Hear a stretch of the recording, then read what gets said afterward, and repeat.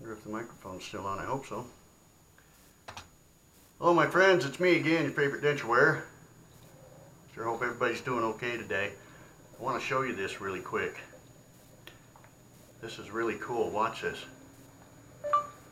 What's the difference between an apple and an orange? Here's a summary from WordPress.com. They are both round fruits and both can be made into healthy juices. So while apples and oranges are similar in the attributes of shape, fruit, makes juice, type of food, and grows on trees, they are different in the attributes of color, skin texture, and climate. Now that, my friends, was just a tiniest little bit of research.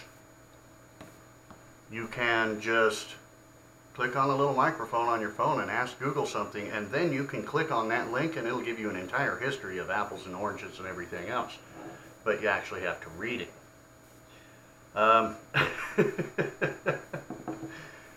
There's a reason I'm doing this. Because not enough people do research. Too many people throw comments and responses out there to videos and things. Comments and responses on a lot of my videos without doing any research at all. In fact, they don't even watch the video. They just read the title and assume what the video is about and then throw a comment out there. And these are not people that generally comment on my channel. So just for them that are watching, that like to throw comments out that have nothing to do with the video or don't do any research at all, there's a little microphone on your phone. You can push it and ask Google a question and it'll answer you. You can get on a computer. We are in the information age right now. We are in the information age. There is no reason for ignorance. And what I mean by ignorance, I'm not calling anyone stupid. Ignorance and stupidity are two different things. Ignorance is a lack of knowledge. Stupidity is having the knowledge and not giving a damn. So, that being said, you'll notice I cleaned up today. There's two reasons I do that. Years ago, 1987, I went to Tucson, Arizona, and it was so freaking hot there that I could not drink enough fluids to stay hydrated. I was working outside, 110, 115 degree temperatures. I could not keep enough fluids in me. I kept getting dehydrated. And the doctor at that point told me, shave your head. Shave your head. Wear a hat 90% of the time for the first few weeks, until, take your hat off enough to get some sun on your head until it gets a good tan so it doesn't burn, or use SPF 30 tanning lotion. The problem I had with the tanning lotions was I'd sweat and it would get in my eyes and it would burn. So back then the doctor told me in 87, shave your head, get it, wear your hat most of the time, but take it off every now and again, get a little sun on your head every day for a couple of weeks until you get a good tan, until your scalp toughens up to the sun, then you can go without your hat. Reason he told me to do that was because as you perspire on the top of your head, that just the slightest little breeze comes across the top of your head, cools your entire body down. You lose 90% of your body heat out of the top of your head in the wintertime. Well, I don't know if it's 90%, but it's close. So it goes to, the way the doctor explained it to me back then was, it's like an air conditioner on your head if you shave your scalp in the summertime. It's like an air conditioner, that tiniest little breeze just going across that wet scalp, and it cools your entire body down. And he was right, because since I started shaving my head in the summertime for the past 30 years, I've never been dehydrated. Not once. So there's been a few times where I've tried to stay places in the wintertime that were cold. I normally don't. I normally, for the past 5 years, well, you guys don't know this because you haven't been on my, I just started my channel 3 years ago. For 4 years I stayed in Colorado, which was unusual for me because normally I would take off, go somewhere south for the winter. But I was managing a campground and doing things up there, and it was a steady job and it was a steady place to live, and everything was steady, so I just stayed for the winters.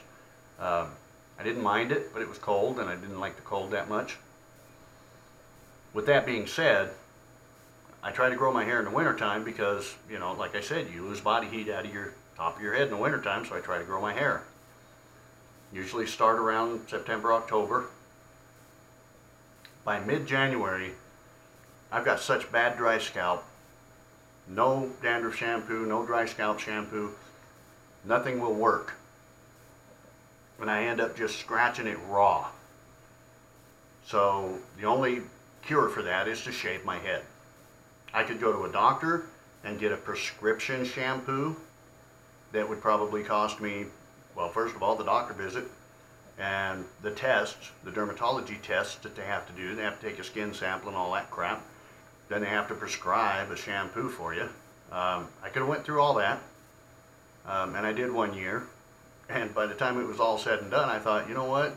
All I got to do is shave my head. The flakes go away. The dry scalp stops. Dry scalp is caused by dandruff. Dandruff is a condition in the dermal layer of the scalp where it damages the cells that hold in moisture. When those cells get damaged, they flake off. That's what dry scalp and dandruff is. It's the flakes. So once that happens, the only, you know, you can use dry scalp shampoos, dandruff shampoos, things like that, and they work fine for most people. They didn't work for me. So with that being said,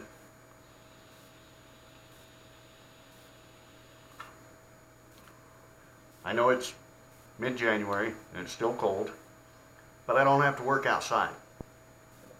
So I'm not worried about losing a whole lot of body heat out of the top of my head.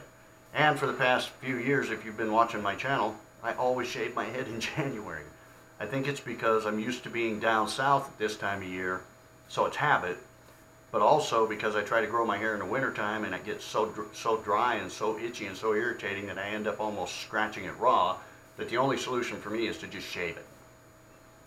So there's a couple of reasons for that.